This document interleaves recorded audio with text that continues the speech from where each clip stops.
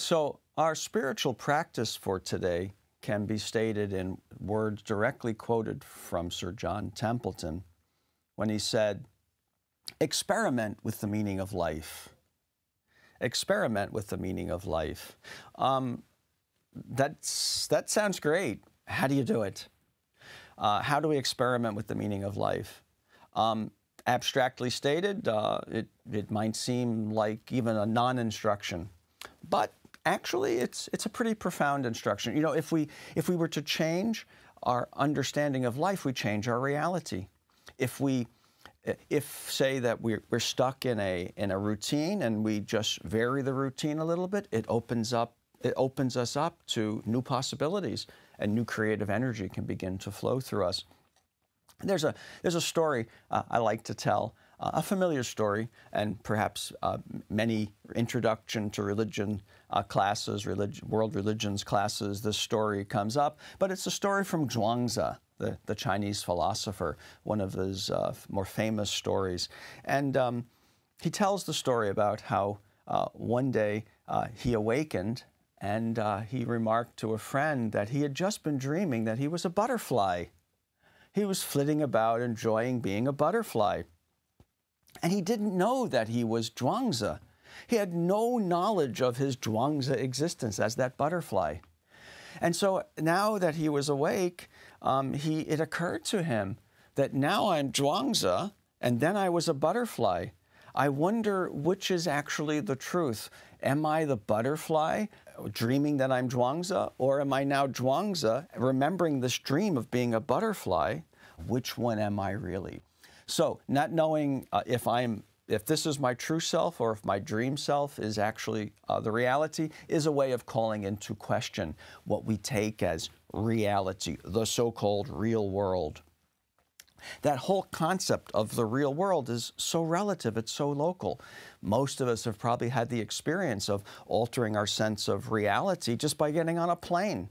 We get on a plane and we're in one time zone. We sit on the plane, we listen to our device, we read, and depending upon how many time zones we go, so we get out of the plane. Well, it's getting less like that, but when we get out of the plane, we get away from the airport, maybe we get away from the big city and the international hotels, and we find ourselves in a completely different place. We find ourselves in a place where the customs are different, the languages are different, and even though English is so global these days, it doesn't take long to find oneself in a place where the languages are different, the divinities are different, the foods are different, the colors are different. And so for Sir John Templeton, this practice of experimenting with the meaning of life is a practice of what he calls progressive minds. New discoveries, he says, come mainly from progressive minds. Now, somewhere along the way, as I was reading through Sir John's books and about him, it becomes pretty clear that in matters political, and he was pretty conservative. And at one point, he even said, generally speaking, these kinds of ideas don't come from conservatives. And so, but he was, in many ways, a very traditional person. And yet, because he also had this humble approach, this humility approach, he was open to new ideas. He was willing to try something new. And in that sense, he also had a quite progressive mind. And he expressed this also in a different way. How do you change your reality? How do you vary your relationship to what is real? He said, make an inner commitment to establish a new relationship with truth. Make an inner commitment to establish a new relationship with truth. And so that's our practice for today. That's the build-up to our practice. And what I would like then is to suggest how we might go about doing that. This is not necessarily a close your eyes and sit under the Bodhi tree type meditation. This is a reflective meditation. In my own life, I derive a great deal of meaning from my occupation, from being a professor and from dealing with words and talking to others about what I'm interested in. and being able to read and to think, to engage these great spirits and great minds in human history. That's very important to me. But let me vary my relationship to the meaning of life. Let me experiment with it by suddenly imagining something different. Let me imagine that I'm suddenly living without language in a forest, alone. How would my relationship to life change if I suddenly were without my books and without my intellectual tools? Would I still categorize things and offer theories as to how things got here? Or would I just be? Would I just allow myself to take in the fullness of my experience without dividing it up? Could I live a simpler life, a life that wasn't bound up with evaluations and judgments? Would I reduce the discomfort and dissatisfaction in my life if I could actually learn how to unburden myself of many of these preconceptions and judgments that I take to be the real world or to be the real criteria of what truth is? How would it be to be free of them? Well, this idea is certainly at the heart of many religious traditions. We find in the Gospel of Thomas, not the Gospel of Matthew or the Gospel of Mark, Luke, or John, but the Gospel of Thomas. It's sometimes called a Gnostic Gospel. Can talk about that on another occasion. But in the Gospel of Thomas, Jesus says, "But I have said that whoever among you becomes a child will recognize the Father's imperial rule and become greater than John." So the basic idea here is to become a child. And without becoming childlike, we cannot actually attain to the higher levels of spiritual insight.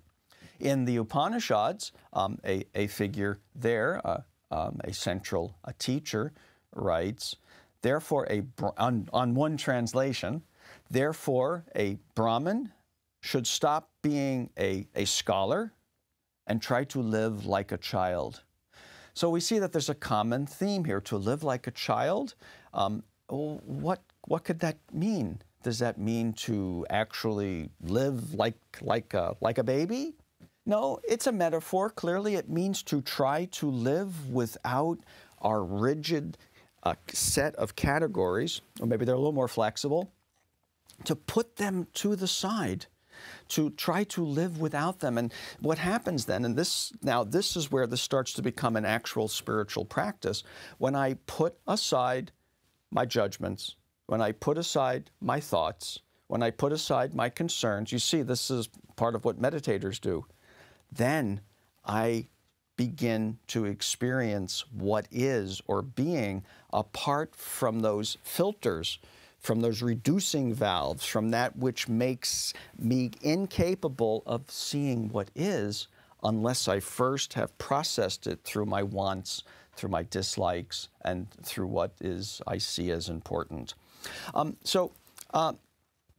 This was a teaching that was taught by a Hindu sage. His name is Ramana Maharshi. And his basic spiritual practice was to question everything that arises in our consciousness and ask to whom this is occurring. So right now I have this experience, I'm standing speaking to you, but who is the I who is standing speaking to you? Is it the Kenneth Rose, the Ken Rose with my particular biography and history? Is it the Ken Rose who this morning had this or that experience? Who is it that's having this experience? You say, well, you're having it. I'm certainly not having it.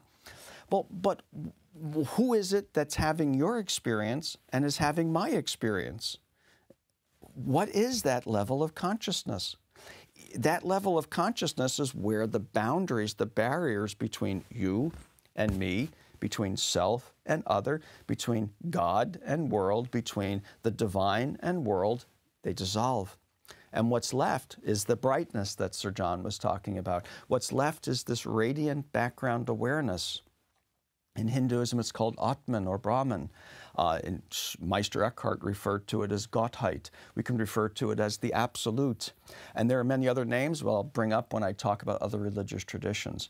This is that place from which one can, figuratively speaking, live like a child, free of the preconceptions, preoccupations of the busy adult mind.